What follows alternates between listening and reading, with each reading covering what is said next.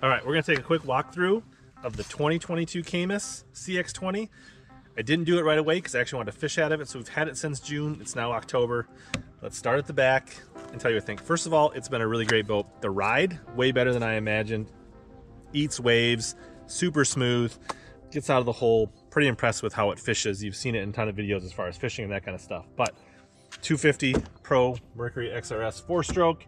I'm running a 23 4-blade. I'm not sure that's the right prop. We'll figure that out once we get poles on the back of it for spring. Hydraulic Atlas jack plate. If you're going to get a new boat, I definitely recommend getting some kind of hydraulic or powered jack plate. It makes loading your boat much easier, shallow water, things like that. All in all, highly recommend that. So we set this up with, comes standard with dual axle trailer. So how I've got this set up, I keep some of my weigh bags and things like that back here. So we've got a 31 AGM starting battery that also runs electronics. We've got everything on a separate circuit electronics wise. We wire this ourselves. I'll probably do a separate video on that. Got breakers for the electronics in the main motor here.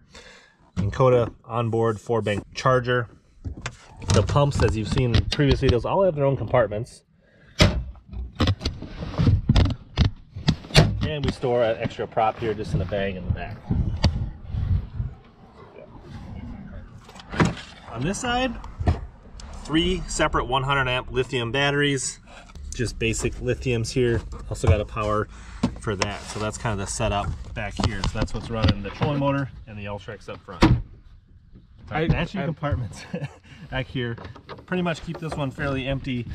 Got some lanyards for mooring, got some tackle here, but this is pretty much dedicated to the co-angler side of the boat or team partner. And then on this side, this I carry a fair amount of plastics and stuff in arsenal bags, and then I've got some of my kind of Plano style boxes in here. So it's pretty roomy. I got, I don't know, 8 or 10 of these style boxes and a bunch of arsenal bags. Try to put a little bit of the heavier stuff back here in the back of the boat performance wise. Keep some snacks, some bottles of water, things like that. The live well's important if you like to keep fish, tournament fish. They're pretty big. Nothing too crazy here. They are lighted, standard. There's LED lights. We made a nice upgrade here. Dual zip ties to keep your cull tags. No need to drill holes for mounting these. You can just hang them there and it makes them really easy to get to when you need them.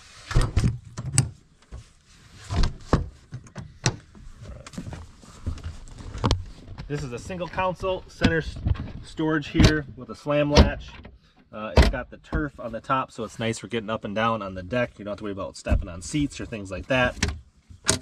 Keep, you know, screen cleaner, miscellaneous stuff, extra chips, fuses, some snacks, Ultrex remote, just random things in there, wallets, keys, things like that. We got a day drawer here. Kind of a daytime drawer here. Sometimes I'll keep some baits in here, a scale, cull beam, random things I want to get to. Good place for passengers and things like that to keep some of their extra stuff, sunglasses.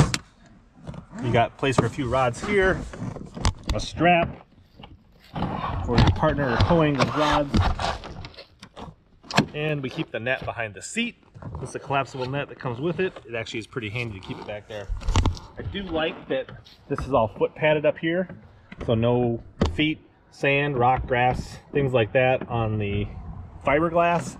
And then this is got a nice storage area here for bait piles and letting stuff dry out and stuff you want to get rid of. Multiple tool holders here. We got all our arsenal pliers and scissors like thing. Your bump board, place for that. Cooler, pretty big cooler. Honestly, one drawback here, I don't think this holds ice that great. So if I'm being honest, this does not hold ice very well. It melts really fast. All right, in the cockpit, standard hot foot. These seats, both of them are actually adjustable. So you can move this up, move this back.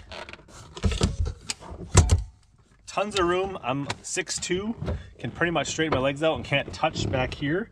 So you can, like for you tall people, you've got a lot of room to move a foot or a hot foot back here, as you can see. So if you're a tall person looking for a boat that's going to fit you in a 20-footer, I'd definitely take a look at the Caymas. Got a smart dash here, smart gauge built in. We've got the Atlas tilt trim gauge. I do love the way that the Caymas comes with no carpet in the cockpit.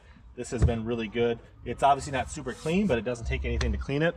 Typically, most bass boats never dry out in the cockpit. They stay wet. This gets wet, it washes out, it drains, and it's really not a problem at all. A little extra compartment here with a USB. So this is another little lockable storage for wallets, cell phones, things like that. You got all your power switches and key down here. Pretty standard throttle. I'm running 2 Helix 10s. I went with a ProSites Outdoors Decant mount, and I can link to that. It's actually probably one of the more affordable, stable, strong dash units. So that's kind of thought this was the best bang for the buck. So I'll put a link down in the description if you want to look for those mounts. Now let's head up front to the fishing platform. It's got a pretty large center compartment that does have some rod storage. I keep my Plano boxes down the middle. It's a little bit disorganized. We actually went out fishing today. I've got a bunch of Arsenal bags down the sides of this. So I got my big kind of Plano style in the middle here. And then I've got a series of little, these, I don't know what they're like, these stowaway boxes. And so I've got one of these for Neds, weights, hooks, drop shot, Nico, etc., etc. And that way I can just kind of, instead of having one giant terminal box, I can kind of pick and choose. And when if I do go fishing with somebody, I can kind of pull those out and do what I need to. And then there's got some back trays in here for random stuff that need to be cleaned out, some cup holders and things like that. Overall, tons of storage. And the rods I do put in here are kind of the rods that I intend to use. So basically these end up being my rods that I want on the deck. I'll put in the center storage before I go fishing. These are the ones basically I have rigged up for the day, and most of them going on the deck, and then they're out of the way when I want to access tackle. Added an Arsenal scissors up here, so I always got one, so I got them. The tool holders, I got a little whiteboard that I installed here, so this is like notes of like, hey, I need to clean a reel, I need to put jigs in the boat, I need to get these tubes or whatever. I make notes to myself that I can then kind of follow up with, and that helps me keep organized on the water. So then 2 large dual components, both of them can be used as rod lockers. Neither one of them come with any kind of dividers, which I like. This one's got kind of a day tray, so this is a lot of the kind of day-to-day stuff, things I want to get a hold of or stuff I need to put away. And then the rest of this is like throwables. I've got a few rods I don't use a ton, line, GoPro stuff, life jackets. A lot of times rain gears end up in here, spools, extra line. Try to keep this compartment fairly light, and that's how I got that set up. And then this is my main rod storage here, and it holds quite a few Dobbins rods piled in here. Use the sleeves, you can get a ton of rods in there. So that's where I keep all those. They are, almost all the compartments have these LED lights in them. Dual rod straps on each side, pretty standard. We're running an Ultrex 101 pound 52 inch. And then I've got a Helix 12 that I run mapping, 2D sonar, and Mega 360. The directional puck for the Humminbird, which is key if you don't have one of those, whether what brand, Garmin, Lowrance, Humminbird, that will make you a better offshore fisherman. Make sure you have one of those.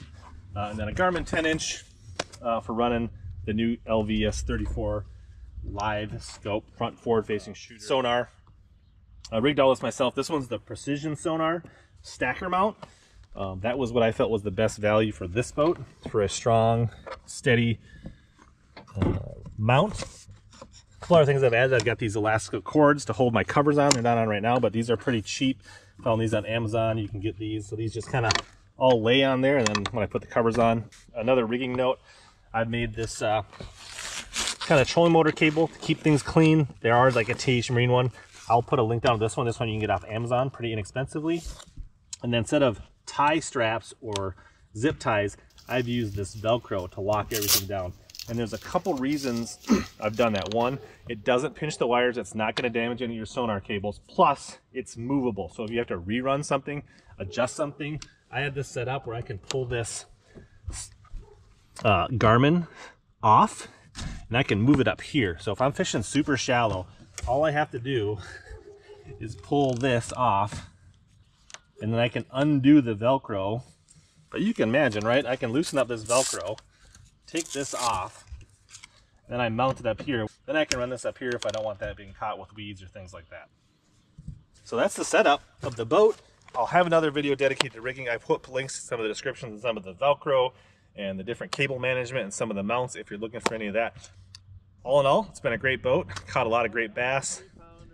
Super stoked to finish putting the shallow water anchors on for next year. It's been a great first season with the Caymas, and if you want to see the very first day that I picked her up and the evolution that we've gone to get to this point, make sure you check out the video on the screen right here.